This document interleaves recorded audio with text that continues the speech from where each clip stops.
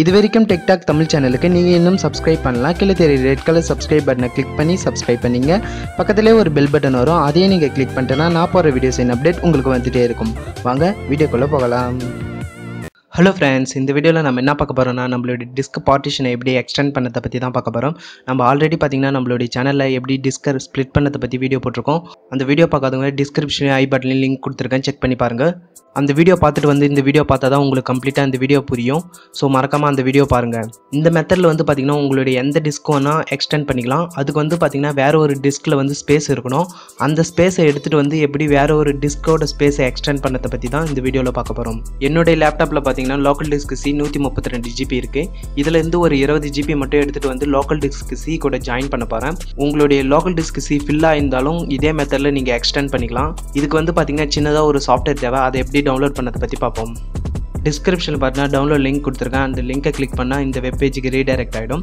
So இதில் வந்து பார்த்தீங்கன்னா ரைட் சைடில் டவுன்லோட் லேட்டஸ்ட் வெர்ஷன் சொல்லிட்டு க்ரீன் கலர் பட்டன் இருக்கும், அதை கிளிக் பண்ணுங்கள்.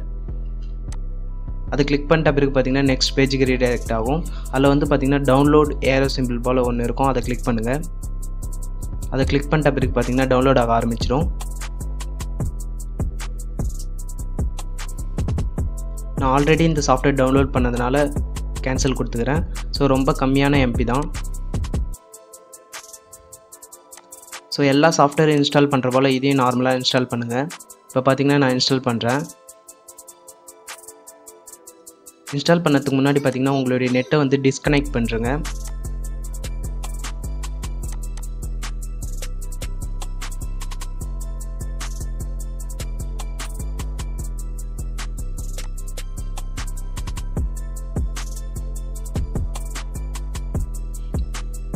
ஒன்ஸ் இன்ஸ்டாலேஷன்லாம் கம்ப்ளீட் ஆகிடுச்சுன்னா ஃபினிஷ் கொடுத்துருங்க.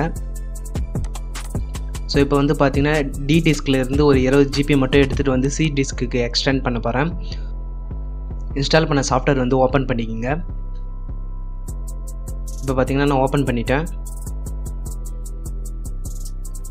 இதில் வந்து பார்த்திங்கன்னா உங்களுடைய லேப்டாப்பில் என்னென்ன டிஸ்க்லாம் இருக்கோ அதெல்லாம் ஷோ ஆகும். இப்போ எந்த டிஸ்க்லேருந்து நீங்கள் ஸ்பேஸை எடுக்க போகிறீங்களோ அந்த டிஸ்க்கை வந்து கிளிக் பண்ணிங்க. நான் டி டிஸ்க்கை கிளிக் பண்ணிட்டேன்.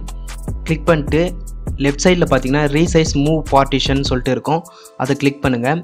அதில் வந்து பார்த்தீங்கன்னா ஒரு அட்ஜஸ்ட்மெண்ட் போல் இருக்கும். அதை வந்து கொஞ்சம் கொஞ்சமாக நீங்கள் அட்ஜஸ்ட்மெண்ட் பண்ணுங்கள். உங்களுக்கு எவ்வளோ ஜிபி வேணும்னு சொல்லிட்டு லெஃப்ட் சைட்லேருந்து நீங்கள் அட்ஜஸ்ட்மெண்ட் பண்ணணும். ஸோ இப்போ வந்து பார்த்தீங்கன்னா நான் அட்ஜஸ்ட்மெண்ட் பண்ணிட்டேன். அதில் வந்து பார்த்திங்கன்னா ஒரு 20 GB மட்டும் தனியாக அன்அலோகேட் பண்ணும்.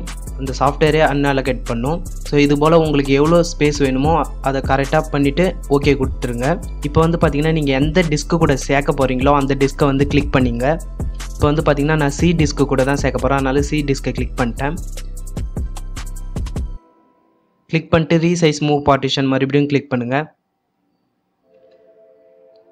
இப்போ வந்து பார்த்திங்கன்னா ரைட் சைட்லேருந்து அந்த அட்ஜஸ்ட்மெண்ட் பண்ணணும். இப்போ அட்ஜஸ்ட்மெண்ட் பண்ணிட்ட பிறகு பார்த்திங்கன்னா அந்த அன்அலோகேட் ஸ்பேஸும் இது கூட ஓகே ஆகிடும். ஓகே கொடுத்துட்டு பார்த்திங்கன்னா மேலே அப்ளைன்னு ஒரு ஆப்ஷன் இருக்கும், அதை கிளிக் பண்ணிட்ட பிறகு பார்த்திங்கன்னா உங்களுடைய லேப்டாப் ரீஸ்டார்ட் ஆகும். இப்போ வந்து பார்த்திங்கன்னா என்னுடைய லேப்டாப் ரீஸ்டார்ட் ஆகுது.